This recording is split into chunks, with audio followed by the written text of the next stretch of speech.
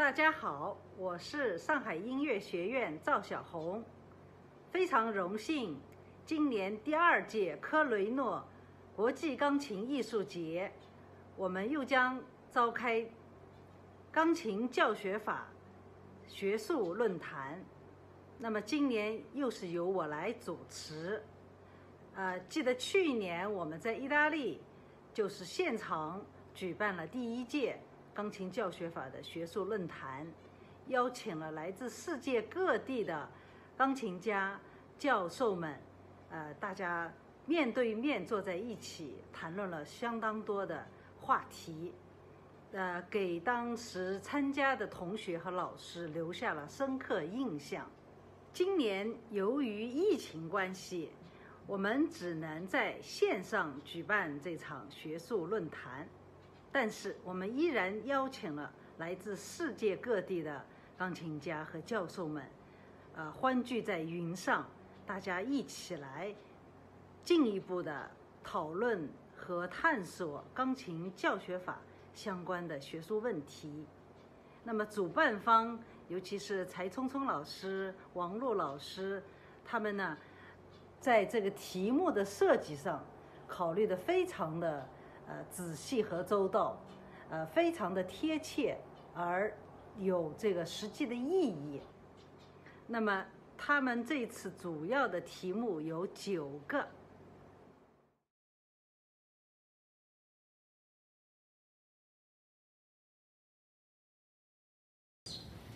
Well, I'm going to answer that in a general way first. There's a certain amount of research about the characteristics of different types of piano students. And we get this from some research studies, and we also get it from figures from how many people are taking music exams and things like that. So let's think about 100% of the piano students of the world. And we find that only about from 7 to 9% go all the way on and study at the advanced levels. At the other extreme, we see usually something like 12% to 15% maybe just don't like playing the piano at all, are not serious about it. They only do it because their parents make them, and as soon as they can, they quit. So the vast volume of piano students are going to be somewhere in the middle of those two extremes. So that's, what, 60 or 65% of the students like playing the piano sort of, or like playing a certain kind of piece. So your expectations of what piano students are going to be a little bit depends on what kind of a teacher you want to be. So if you want to be a teacher of those advanced students, that means first of all, you have to get your own skill level very high, because you have to know a lot about the mechanics of playing the piano, about pedal, about tone, all these high-level things take a lot of study for you. So it could be that maybe you are more comfortable just working with those mid-range students and having them enjoy music and love it in their own lives and not necessarily be so serious or be required to practice so much. Nobody should have to practice those lower category or the lowest category students, but sometimes we don't have any choice. So for myself, when I was a little boy, my grandmother said, "Scott, you have a very short attention span because you always like to do lots of different projects." And now, 60 years later, I'm happy to tell you, she's absolutely right. I do like to do lots of different projects.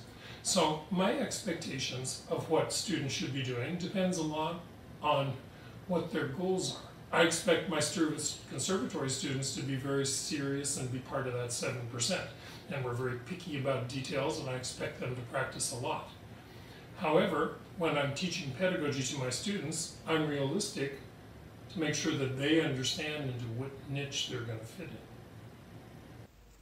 In my opinion, it's impossible to have a general principle based on different levels of age and degree.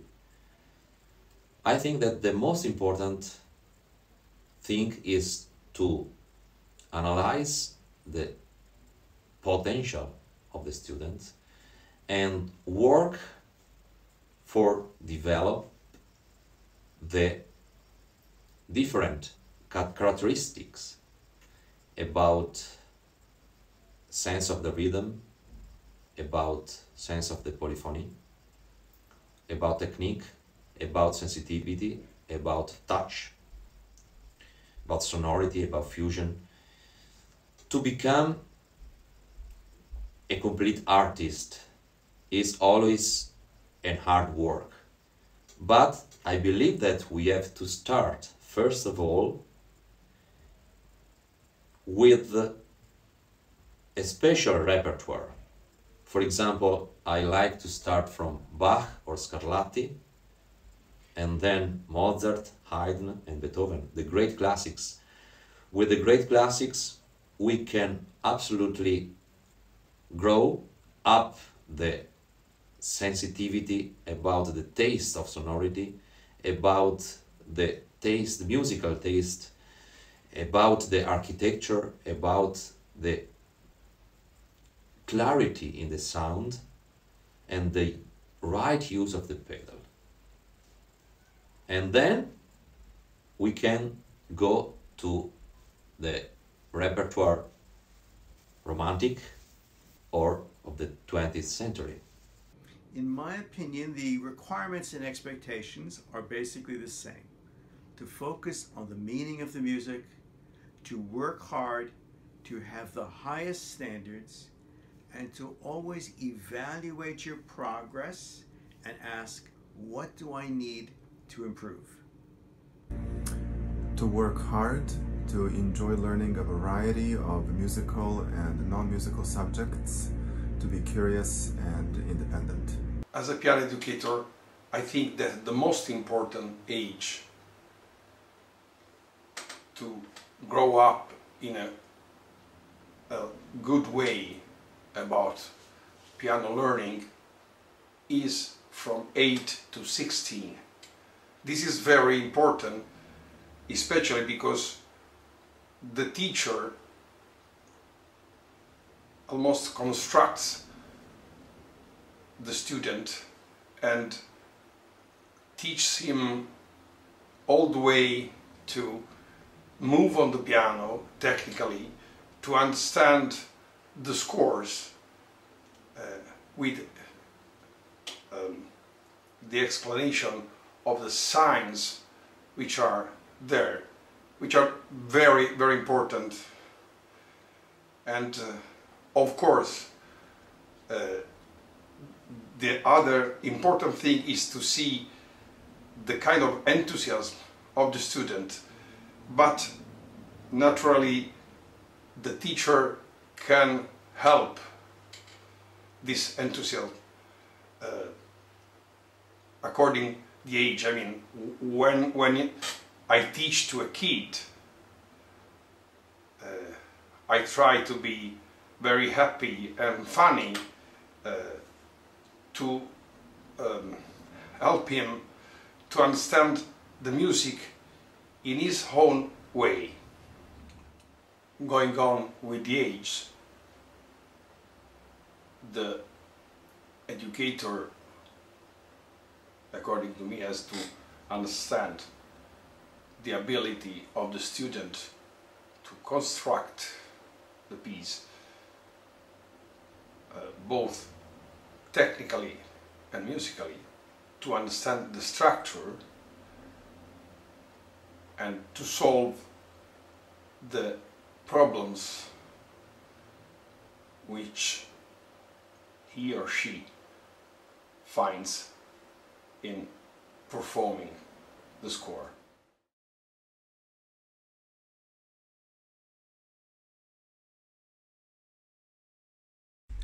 In adolescence, I think the most important skill for somebody who wants to be a pianist would be physical, technical aspect. The important thing is that we have to train the muscles, we have to train the facility, the hands, develop the muscles, and acquire as much as possible the important fundamentals of piano technique. But I would say those are probably not the most essential. I mean, the essential thing is, I mean, during the adolescent time,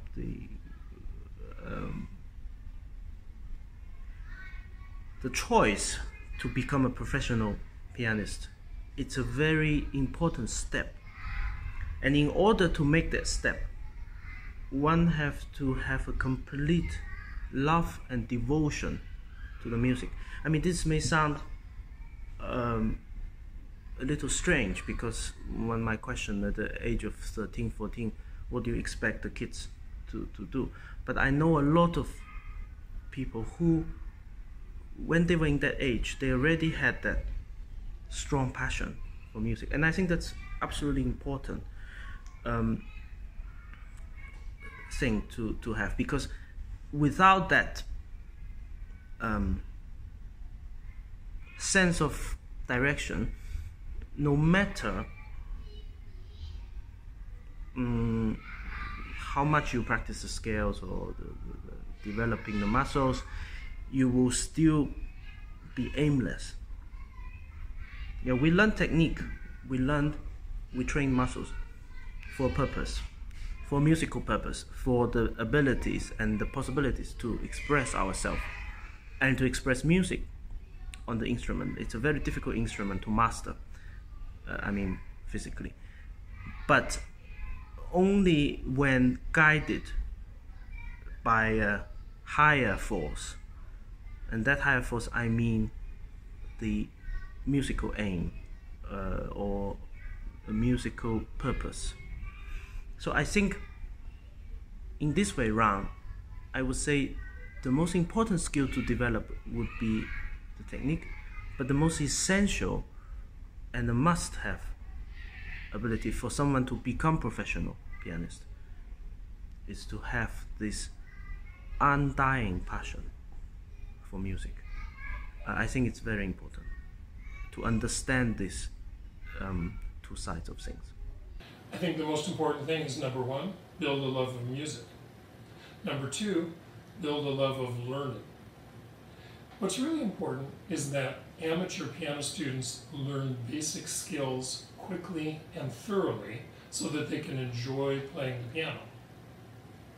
Most of the time, especially older amateurs, sometimes don't realize how much work playing the piano really is. And so we want to build their basic skills so they're good enough that they can actually play some pieces that they enjoy, and not all those early level educational pieces. For younger students, I think we're also building what you might call life skills, or skills for success. We're learning the self-discipline of practice, ability to organize work, ability to regulate learning. So it's really important for younger students that they have some opportunities to do some of those things themselves and not always have it driven by an adult.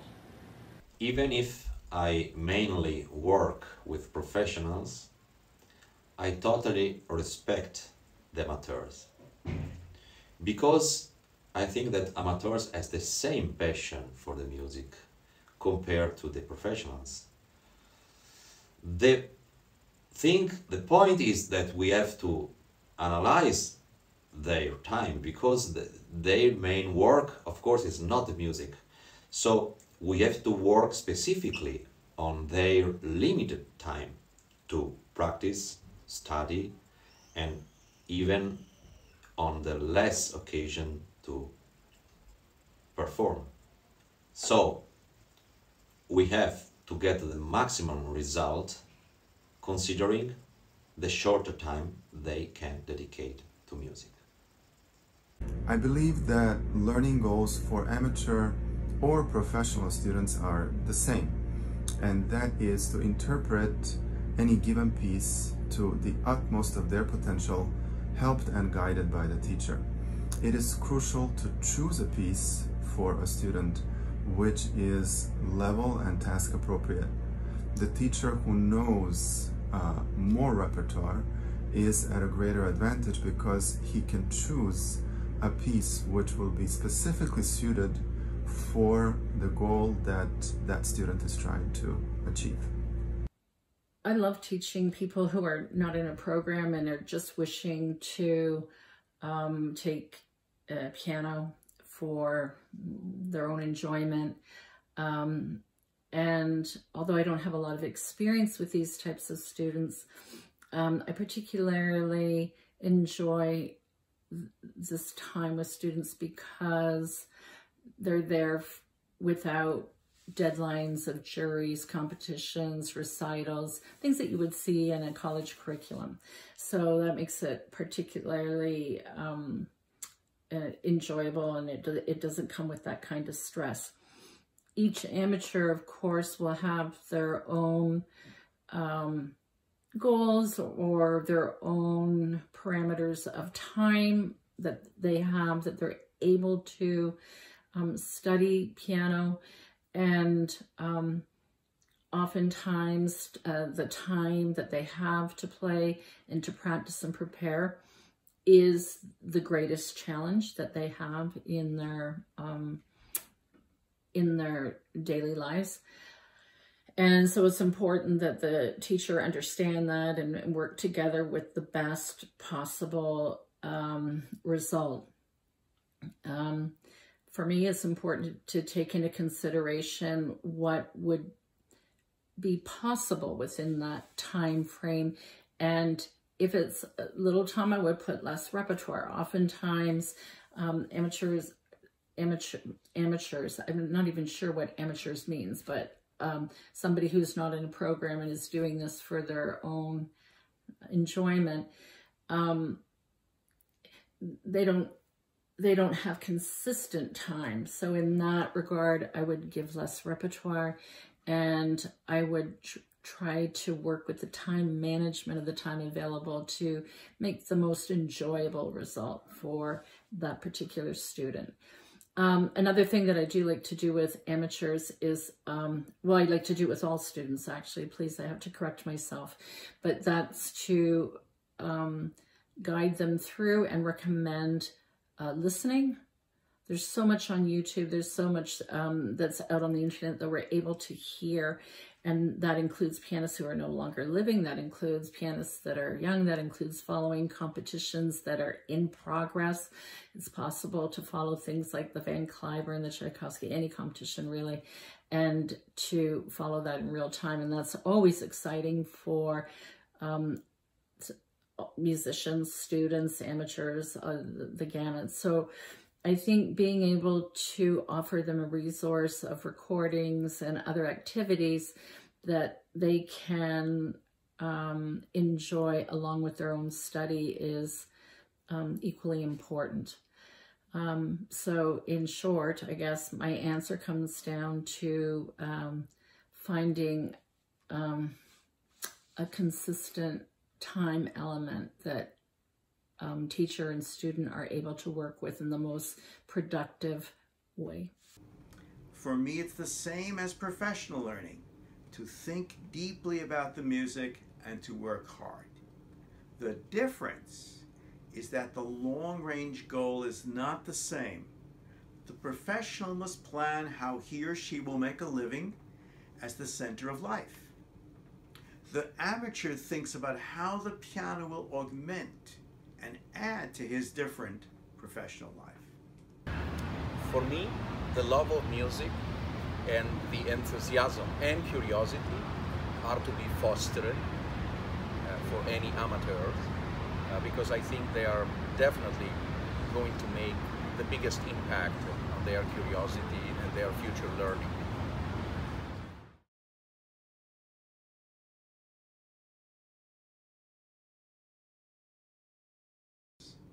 I don't think so. The differences are determined more from family attitudes toward education, the love of art and culture, and what constitutes success in life. I think the differences among students and their education in different countries has a lot to do with how they are brought up, with their level of education and the cultural differences. However, in an age and time where the internet has made the global village possible, I think it's very difficult to establish different national schools as it used to be a lot earlier when the internet did not exist. So more students are now having access to recordings, master classes, to lessons, as well as this festival, for example, that's coming into your homes also via the internet. So as a result, so many ideas coming from different cultural backgrounds are now mixing together. So I find it a little difficult to establish one school versus another school. I could only say that if somebody grew up in a very isolated environment, maybe somebody else would be able, by the way this person plays, you know, to understand some difference in the background. But it's becoming very hard in many ways. I think it's a very international milieu now, so that's what I think. In the lessons that I taught in America, Europe, and Asia, I found the students are really quite similar, just like people in general, with their desires, their likes, and their dislikes. The only really important different characteristic from a student to another comes from the culture of his country. A way to understand the contrast is very different going around in the world. I mean, a Japanese has a very different contrast from an Italian or European, because in literature this is very different. So the most important thing is to help any student to be part of the culture of the composer. I think that personally, if I should play Japanese or Chinese music, I would need time to understand which are the deep meanings of this music. The same happens for the classical music and for the Western music. My opinion is yes, but of course you might say that in the United States I'm too close to it because I'm American myself, and when I go teach in other countries, I'm an outsider, so I might not really understand everything. But I'll make a comparison for you. 25 years ago, I did lots of teaching in South America, and I went to Peru very often and worked with students there. Now, in Peruvian culture, like lots of Latin cultures, there's lots of dancing. Peruvian parties are a lot of fun. Everybody from age 2 to age 92 dances. And you don't get asked if you want to dance. You have to dance, and everybody dances. And you know what? It's great. Peruvians, of course, sing too, but I would say more frequently are dances. And every Peruvian student learns all the national dances, and they dance them on the holidays, and they dance them for fun. Now, I noticed that my students in China tend to be singing. And I have some piano students that have very beautiful singing voices and enter singing competitions and win prizes. So this also affects their piano study. So South American students, always very good on rhythm, always very good on letting the phrases breathe and adjusting tempo to the gesture. They kind of feel that because they've danced so much. I would say Chinese students are very good at projecting the melody and bringing that all out. My personal opinion is this is because that's part of the national character, but that's just an observation since I'm not Peruvian and I'm obviously not Chinese. Maybe I'm wrong.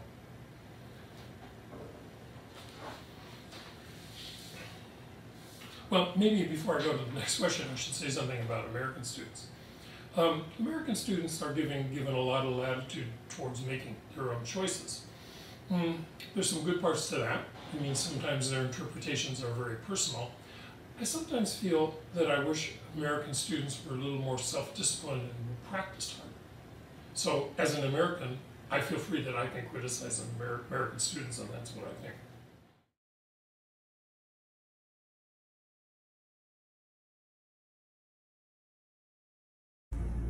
Regardless of the performance situation, I listen for the strength of artistic conviction and refinement of the interpretation. What is important to me is how well the performer interprets the symbols on the score, how well they use those symbols to create the interpretation of that piece, and how they fuel that interpretation with artistic imagination. Music is about communication, so it is the power of well-constructed and informed artistic message that remains. Considering my expectation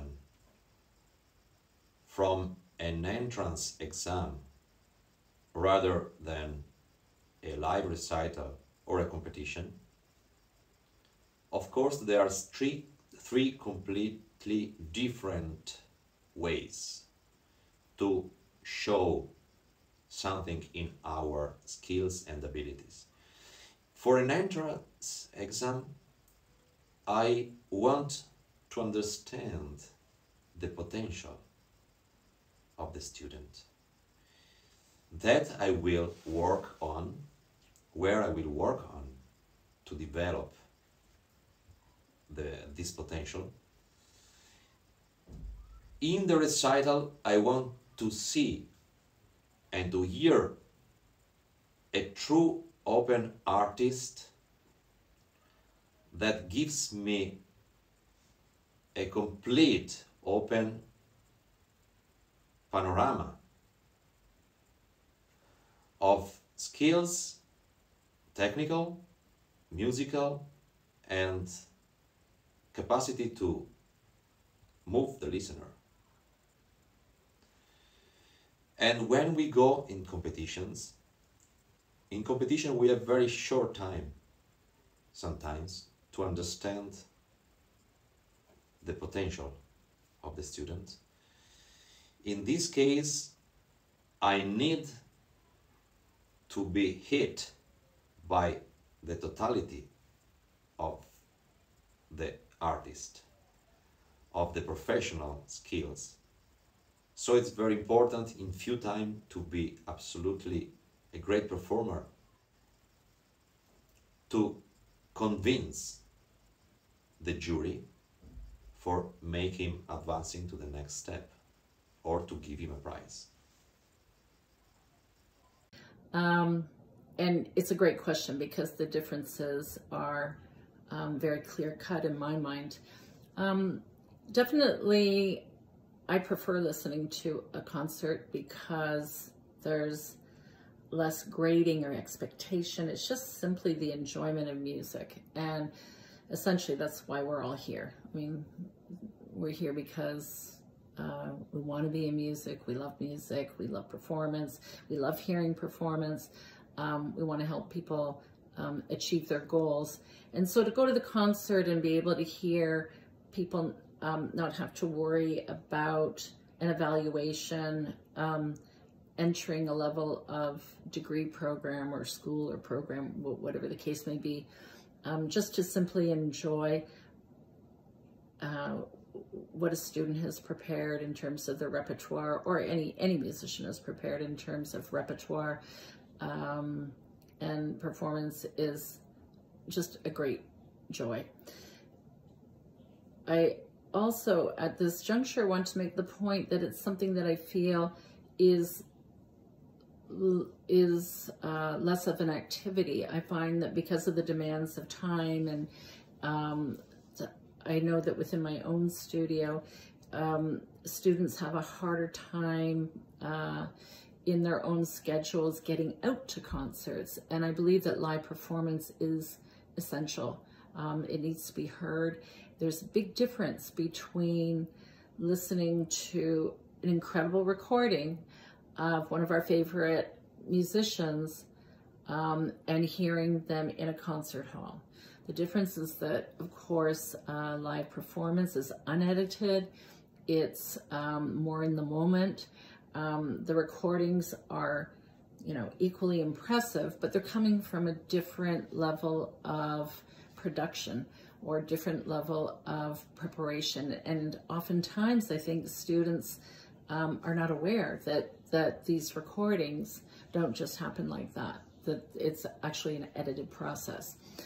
So oftentimes they're a little bit, taken aback to hear that one of their superhero performing pianists, violinists, cellists, singers, whatever the case may be, has made a mistake on stage. And of course, we're all humans, so that can happen. So I digressed in my answer, but definitely I enjoy being able to enjoy a performance for being in that moment, in hearing the preparation and the presentation and the communication of music. Competitions is trickier because every jury member will have a different expectation of what they're wanting to hear, and that makes it difficult for any musician being judged in something like a competition. There's no finish line. They're not going to be the first one over it. It's not an Olympic event where you're based on speed or time, and so it makes it really incredibly difficult to evaluate. And so oftentimes expectations will, of course, there's an expectation that there will be a technical ability that will allow the contestant, the performer, the student that's in the competition to be at a certain level and have the tools to be there. And oftentimes that level is exceedingly high. And the competitors in a competition bring this degree of proficiency and impressive ability that sets a standard that makes it an incredibly intense environment. Oftentimes, because of that intensity and the pressure to be so perfect, a lot of the interpretive elements go out the window, or they're dismissed because there's an intent to be perfect. And my expectation as a jury member is to go for that, to look for that element, to look for not only the technical proficiency, which of course has to be there, but to look at the personality, the communication, the characteristics, the traits of the performer that should be coming through the music in an appropriate manner. By appropriate manner, I mean, depending on the genre of what they're playing, that's going to be different if you're performing the Chromatic Fantasy and Fugue of Bach, or if you have, Rachmaninoff Corelli variations, is going to be something completely different. So that's my expectation, and as I mentioned, it's individual for individual jurors. I've had the privilege of being on a few international juries up to this point, and I find it so interesting that from the first meeting of the jury to the last, I come to understand that the jury, which has had anywhere from 5 to 9 members, will take on an identity of its own. So although I come to that jury with my expectation, or my expectation of what I wish to hear, the other juries, of course, the other jurors don't have that similar makeup. And so what happens is that it all kind of combines to make a larger voice. And that's where the decision-making can become very, very interesting, and quite honestly, it's important for the contestants to know that they often won't agree. If it's a very large competition, you have a large number of jurors, of course, you have a large number of opinions and a variety of feeling. So that makes it a very complex system. I have to say, it's, although I'm always happy to serve on a committee, it does come with a lot of responsibility. It does come with a lot of responsibility, but also intensity and a lot of pressure. The final category was auditions, and that's an interesting category because there is an expectation that's quite different from the concert and competition. It's different because that's an entry level. You're looking at somebody auditioning to enter a program of study, and so the expectation as you're listening to them is that you're seeing a demonstration of the necessary tools and abilities to be able to grow within that program. And with experience, that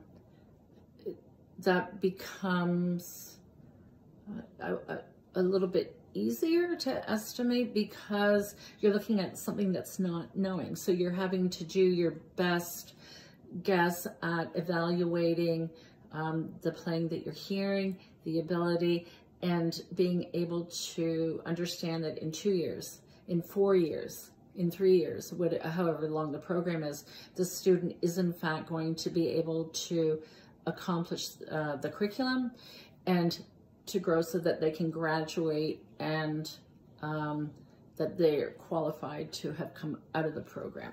So it's completely different than the competition or the concert. I guess I am always appreciative that all three have significant presence in my current career. Basic listening is the same. Does the musician have artistic talent?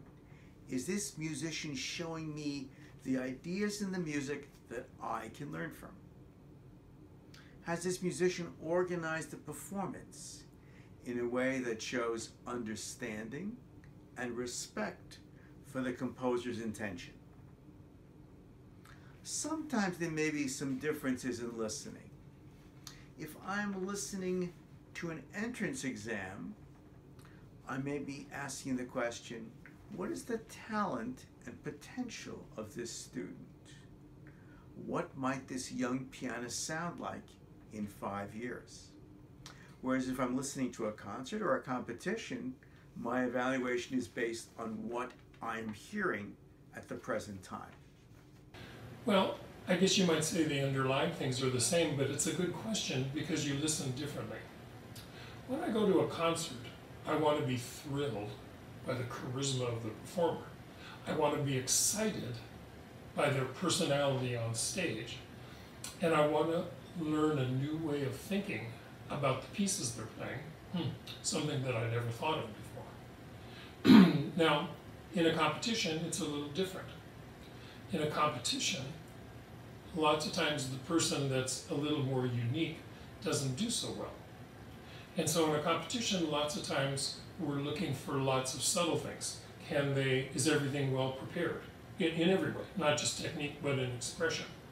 Is everything consistent? Can they play through the whole program from beginning to end and be in control? Judges in competitions lots of times like to hear 1 or 2 famous pieces, but they also like to hear something that's a little bit unusual. So you might say, as a listener at a concert, I listen like a fan, and for competitions, I listen like a judge. Auditions are similar to competitions in a way. I still want to hear a finished product. But what I'm particularly listening for is something unique about the student that I think could be developed by coming and studying with me. So it's a good question. I listen differently for every tap. I don't look for anything different when it comes to listening to a pianist in a different environment, such as an adjudication of a competition or a recital or even an entry examination in the school. I try to look for a personality, and I hope to hear something a little bit unique about the individual, something special, something different. I do not particularly enjoy listening to performances that sound like photocopies of other performances. So I really like when somebody undergoes some deep change, so that when that person plays, I hear a voice that is natural and that is quite personal in some ways. It may very well be different from the way I see music, from the way I think, but I do appreciate the differences, and I do appreciate to hearing a personality. Well, the expectation for me between listening to a concert, judging a competition, and doing an entrance exam is that those are essentially three very different formats. I try to enjoy myself when I'm sitting in the concert.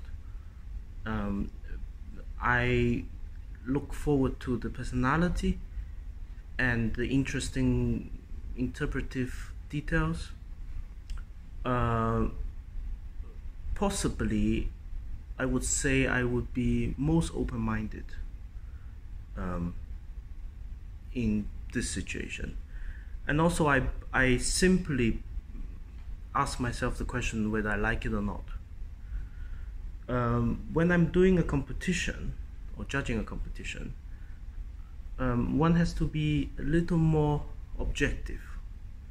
So for example,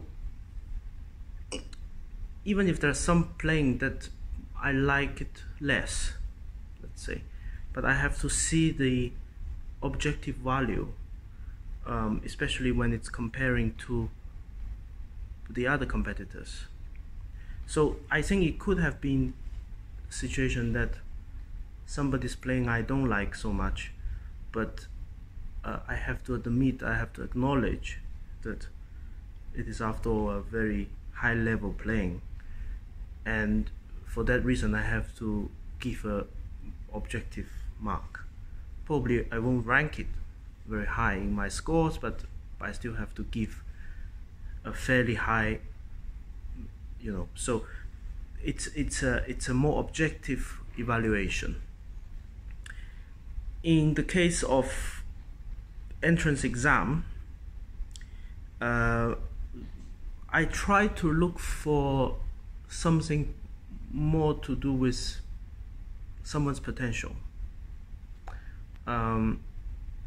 It might be not very refinedly done, for example, but if I can see some temperament, some musical sensitivity, or technical capacity, for example, somebody has very big hands, or somebody has a very good, for example, abilities for certain technical difficulties, then I would take those things into account.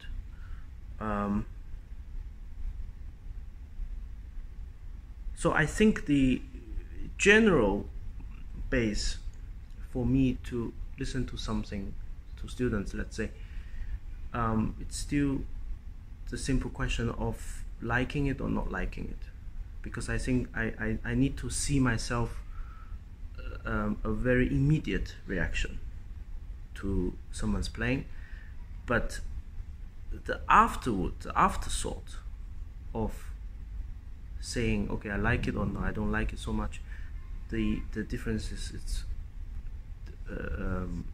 quite big because of the different formats.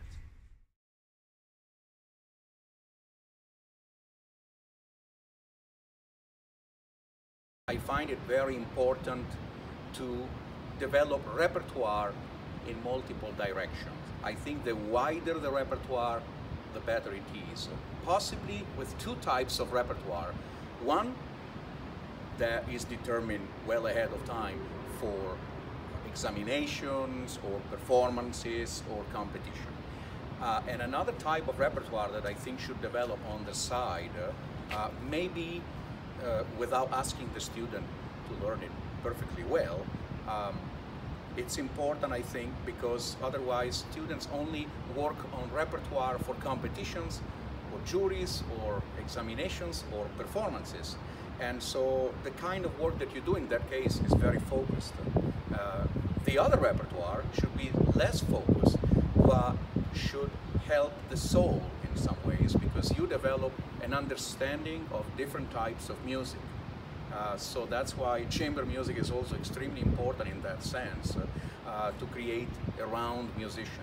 觉得是很多，但是我今天特别想要讲的呢是读谱。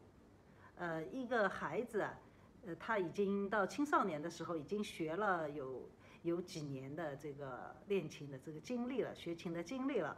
那么，但是从我的教学当中感觉到，有很多孩子虽然他会弹一点，然后他也能自己看着谱子弹，但是有很多的问题呢，就是他不会深入的去研究谱子。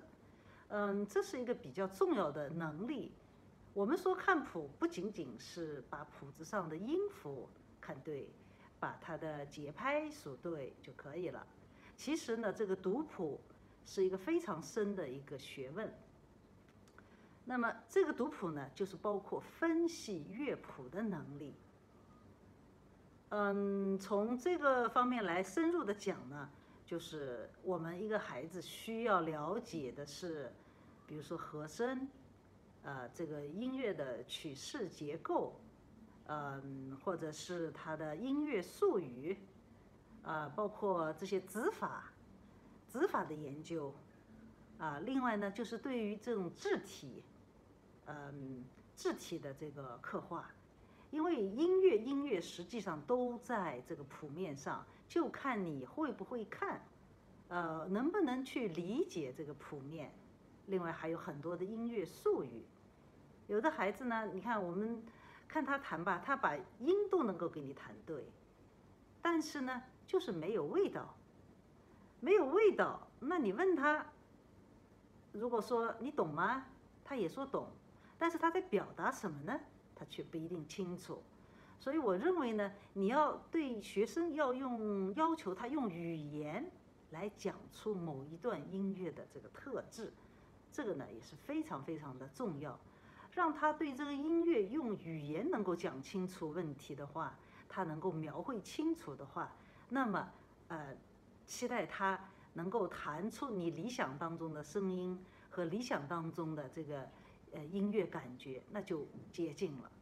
如果他无法用语言来讲清楚，他只能把音符给你弹出来，或者只是靠模仿，他不是从真正的这个音乐的这个本质上去理解的话，那么他的弹琴呢总是不到位，这个是我认为非常重要的一个方面。但是呢，这个读谱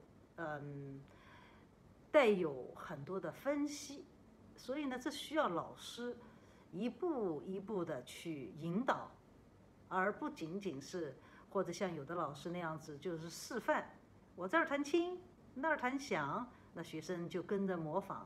轻和响，这个是只能学到一个皮毛。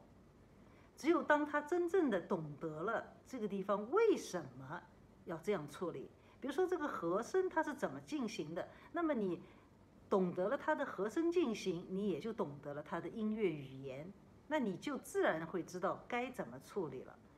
所以呢，这个能力我认为是非常之重要。还有一点呢，我认为就是培养学生的内心听觉，对音乐的期待。你想要弹出什么东西，你心里先要有一个期待，你想知道它要出来的是什么样的效果。有了这个期待，你才会往你正确的方向去挖掘。所以，教学呢是一个很繁琐、很具体，这么一个工作。所以呢，要把它总结出来是一个最重要的能力的话呢，的确，面其实很广的。但是，我认为读谱一定要放在一个重要的位置，一定要加强。就好像一个钢琴老师，他必须同时是一个和声老师，是一个视唱练耳老师，又同时是一个音乐史的西方音乐史的老师，又是一个这个复调老师，又是一个文学老师，所以作为一个优秀的钢琴教师来说，他必须是集所有的音乐专业的这个老师的这个能力在一身，这样你对学生的培养才能够从一个全方位的这个角度去挖掘，去启发学生去进行音乐的探索。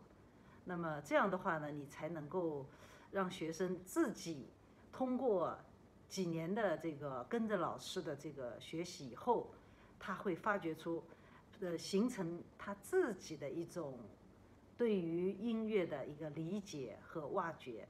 那么因为音乐的作品实在太多，我们在学习期间就几年不可能把所有的曲目都去研究过。那么一旦学生能够掌握了读谱的能力，研究乐谱的能力，那么相应的他如果手上的技术也被培养到了相当的程度，我相信他就会逐渐的变成一个优秀的钢琴老师、钢琴家，一个有内涵的、有修养的一个钢琴演奏者。For me, the most important skills developed in adolescence are dedication to exploring and understanding the meaning of the music, developing good study and learning attitudes, experience a wide variety of repertoire, and participating in chamber music if possible. If there are no strings or winds available, perhaps four-hand music or two piano would be helpful. You know, I get asked that question on panels a lot, and sometimes I have a different answer than my colleagues. I think the most important skill in teenage years is to develop a good technique, number one, and to develop good listening skills. Now, some people will say, no, the most important thing is to develop expression and interpretation. But you know, we know from studies about learning that both the physical part of piano technique and the mental part of learning pieces is a lot easier when you're younger. I remember one time I had a student, who was 14 years old, a girl, and she was not a tall person, but she had pretty big hands, and so big stretches weren't a problem for her. And she wanted to learn the Tchaikovsky Concerto. So I asked the distinguished American pianist Abby Simon, who at that time was teaching at Indiana University, if he thought it was a good idea for her to learn the Tchaikovsky Concerto at that young age. And he said, well, it won't be good now when she's 14, but when she's 34, she will have played it for 20 years. So I think that's a good comment. It is good to learn those hard pieces while they're young. It is good to get your technique good, and then the interpretation matures as the performer matures. My answer to this is going to be on the short side because I have not had a great amount of experience in this area. The students that I've had in this age group generally have come to me because they do have a serious intention to pursue music at the college level.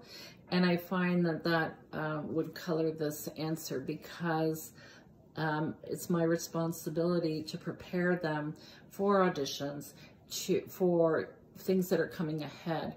And challenges that I would have in my studio with these students is that they're having to balance their piano study and their practice time while managing usually a highly demanding academic program at their high school level and in their studies.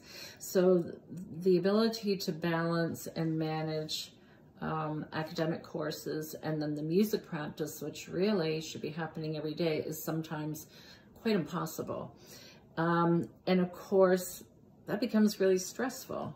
And bottom line is that although there's so much discipline involved in what we're doing in communicating goals with students, oftentimes that turns students off, and they become less enthusiastic about studying, and they don't enjoy, they don't wish to continue because it's not fun anymore. And so that balance of creating something that's enjoyable but yet something that needs to be disciplined is really tricky. The other thing that is important during that time, I think it's important to remember that kids are growing, and oftentimes quite rapidly in a short amount of time. So that means that things like their height at the bench, their technique, their approach to the piano, the growth of a hand, oftentimes, they're growing inches in a very short amount of time. And I have to remind myself that those adjustments have to be made and kind of looked at. Otherwise, they can get into trouble with just aches and pains and some injuries along the way. The most important things to understand and to learn are about control of ourselves, control of the body, control of our emotions, so we could be able to bring to the public our idea of the music we are going to play without interferences. Because sometimes if we don't know very well what to do in a certain passage, in a certain structure, we could give to the public an idea very different from what we think about the music we are going to play. So, for me, the most important is to learn the control. Students should be exposed to ear training, dictation, music history, music theory, chamber music, and they should continuously study general academic subjects. It is all of these areas that will help students develop their knowledge and their thought. Without refined thought and knowledge, it is impossible to create convincing and exciting interpretations. In addition to this, students should always work on the agility of their pianism, and they should try to acquire as much repertoire as possible.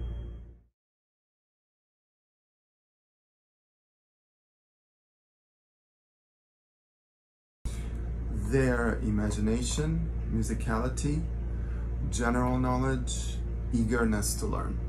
His ability to understand the harmonic differences in a score, so how they move in the structure, the ability to change the sound, so it's a kind of technical ability. Of course, a general technical ability, and the ability to sight read, how fast he can learn a piece. Well, the question of evaluating a new student, I think there are three criteria generally: body, mind, and soul. In the case of piano studying, I think body means physical ability, technical ability. Mind meaning the line of thought, the ability to think, to have an independent understanding. The soul obviously meaning the commitment, the temperament, the personality, and the I would say the feeling side of music. So I try to evaluate through those three categories. I think obviously nobody is very well balanced at a very early age. So normally when they achieve the age of, I don't know, 28, 27, 28 onward, one start to find a graduate balance between the three things. When I'm accepting the new students, I often find one element pretty strong, the other two slightly weaker, let's say. So, but as long as there are some shining point, or let's say some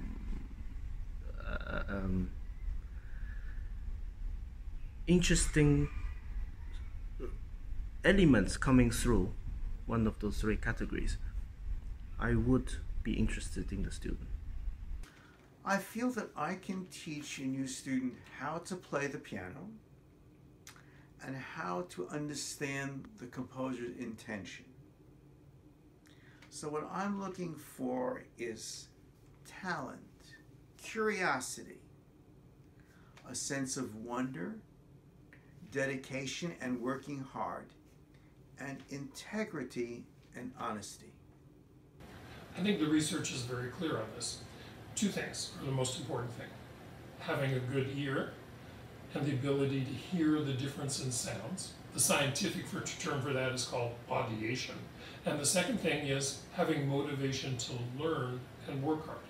If you have those two things, everything else can be learned. If you don't have those two things, it's not going to work. I think the intelligence of the student is very important to me. It's important that a student be bright, capable of cooperating, able to make instant changes, and so this person must really be a good listener, must develop the ear to a great extent. I find that of the utmost importance. I'm always attracted by personality. And I think that there is not a regional characteristic for great personality, because it's a matter of personal sensitivity to the life. It is true that, for example, Latins are more easily drive to sing with the performance, because they are close to the opera style. And it is true that usually Orientals are more dedicated to sacrifice in their hard work, and they reach great results with the technical skills, as in the Russian world. And it is true that Orientals are able to get closer to the European style, word, culture. But it is impossible to say this is a characteristic of this regional place, because talent goes over. When a talent and personality shows its power, we can see an open mind, 360 degrees. It means that there are no boundaries about the music, because music is a universal language. So we don't need to come from a specific geographic area to understand the greatness of the music.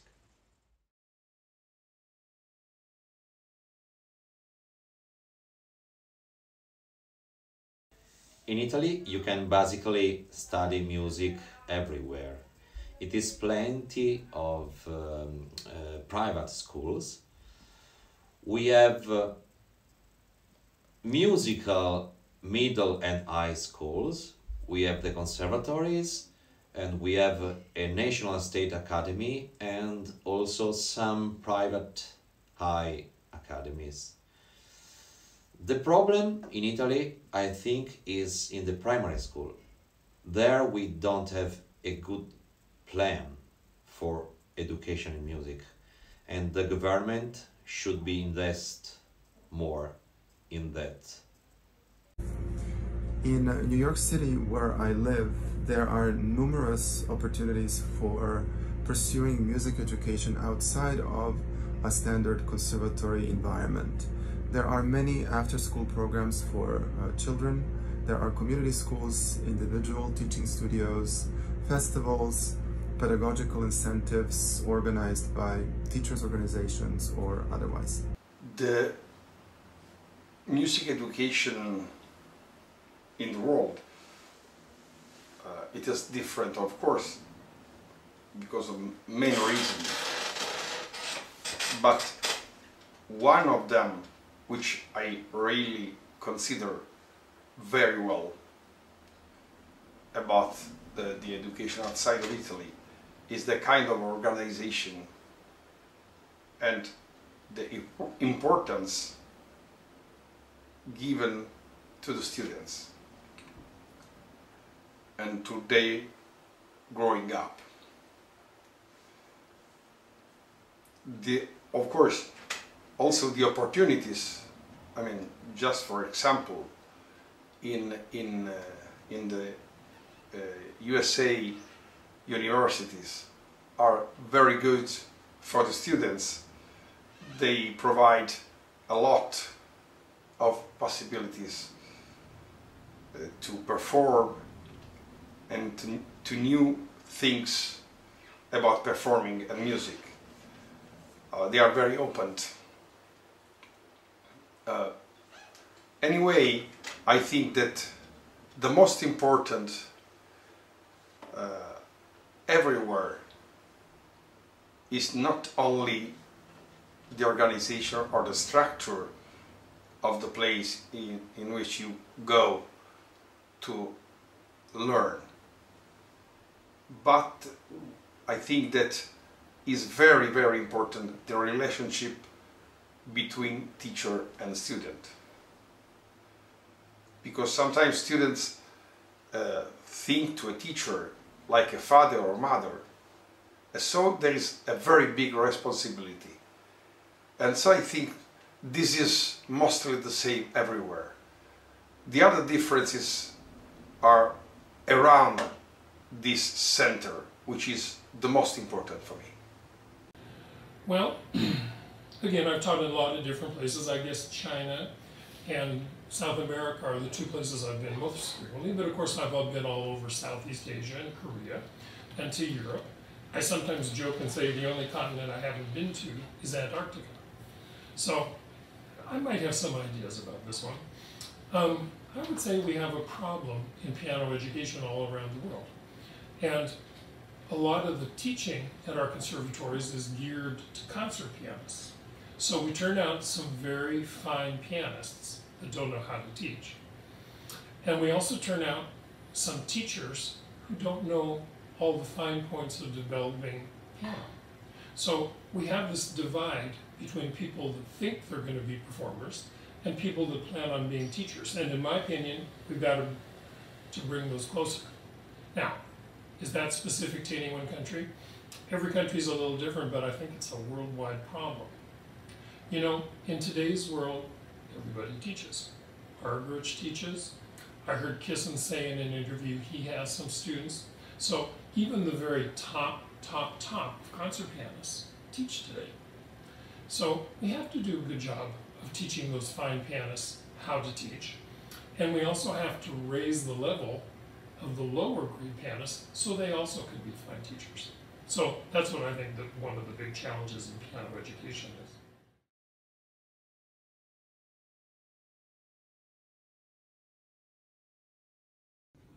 I believe each student will benefit most by asking, what are the ideas and advice that I can use not just once or twice, and not just today or tomorrow, but if possible, for the rest of my life. I know I have heard some advice from teachers 50 years ago that I still try and do each day. I think the most important thing is they get inspired by being around all the outstanding professors. And they also get inspired and learn from each other. And being in Italy doesn't hurt. So those are the things I think are most important. I think that there is not an important thing that can represent this festival. I think that all the part of this festival can benefit the students completely, because they can attend to such a great musical world, from the lectures to the lessons to the recitals of the faculty to the evaluation masterclass. So this festival has a perfect mix, a perfect combination of elements to develop and share the true musical experience. The biggest benefit of a festival like this for the students is the exchange of information and to listen to the colleagues' lessons had by different teachers. This is a little bit tricky for me to say, because different people look for different things and they absorb in different ways. So the strength of a festival is the number of varied educational opportunities that students can take advantage of.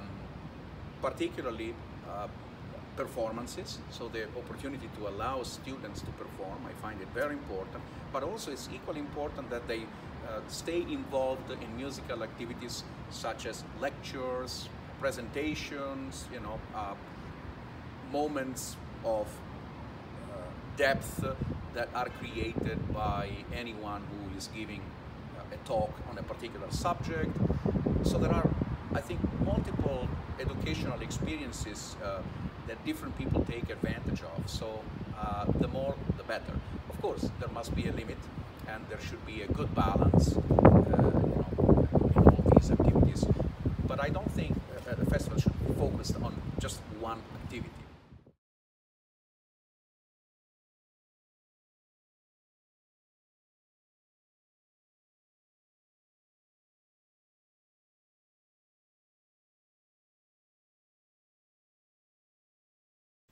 All around the world, we have different systems in education and music.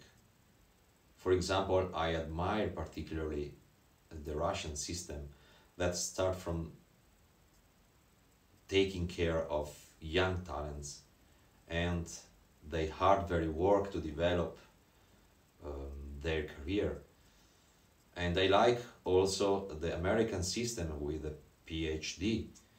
But I strongly believe that it's very important to give the possibility to reach an high specialization in the different areas that music has. For example, solo performance, chamber music performance, teaching, and of course accompaniment for singers and dance, according to the different personal skills and desires of the students. What is better and which do I prefer? Each person has to decide that for themselves. My father used to say that he learned from all his teachers. That is good advice. I think it is very helpful to participate in different systems of music education. I know I felt sometimes disappointed that the United States does not have a more professional system of primary music schools and high school conservatories similar to Asia and to Russia and perhaps even to Europe. But that means that in the United States we have to be more creative and more determined that talented young musicians have the support and opportunities they need and they deserve. Yeah, that's true. In Europe, sometimes it's more of a performer's diploma. The United States has many doctorates. That's all true. Well, my answer to this one is it's hard to know as an outsider, and every system of music education has to suit the character of the country it's in, so I wouldn't presume to criticize other countries. I would say that, again, the big problem is we're not always doing a good job training our students for the realities of what their world is going to be today. I did an interesting bit of research for one of my presentations in which I studied the curriculum at the Leipzig Conservatory. You might be surprised to know that Leipzig Conservatory was the first conservatory. I think it was founded in the 1830s, somewhere around there, by Mendelssohn. And you know what?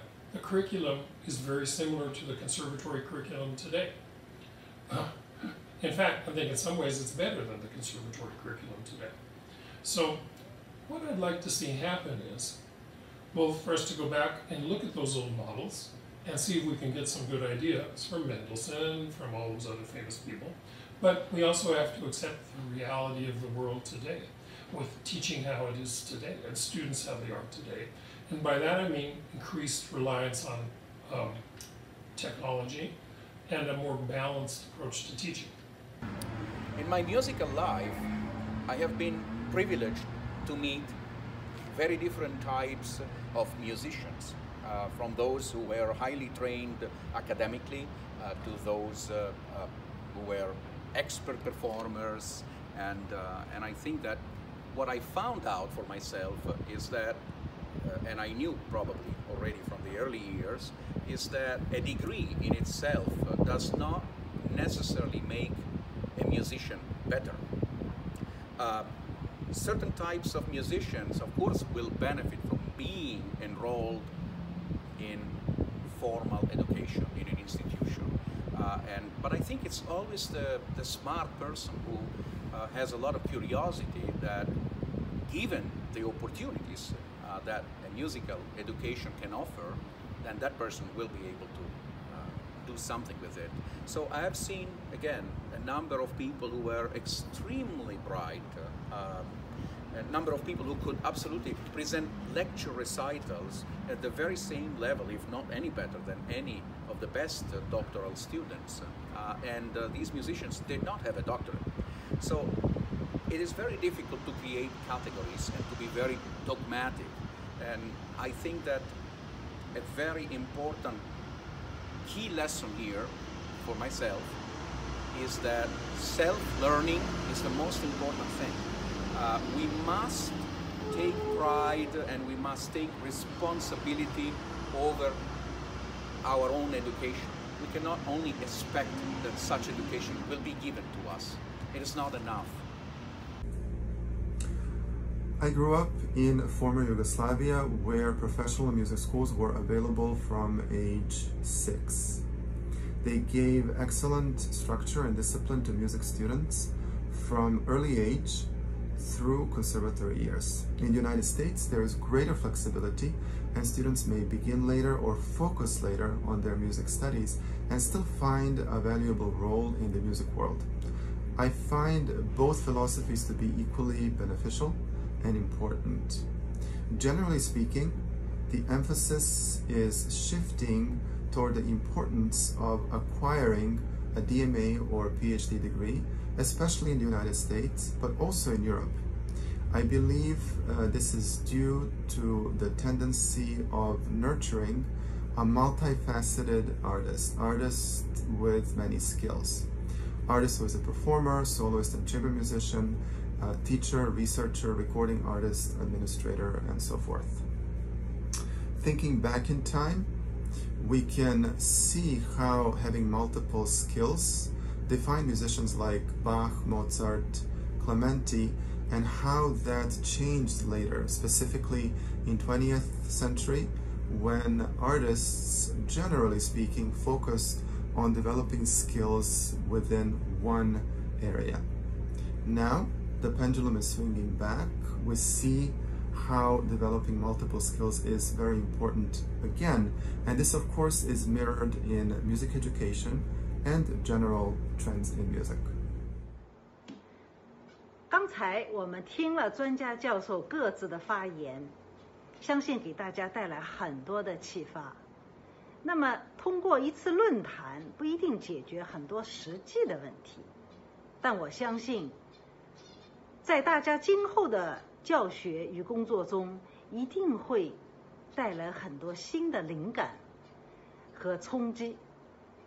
那么我特别希望大家能够多多的参与这些钢琴教学法的研究的论坛，然后也提出各自的心得和体会，那么让大家能够在这样的研讨当中共同的提高，共同的进步。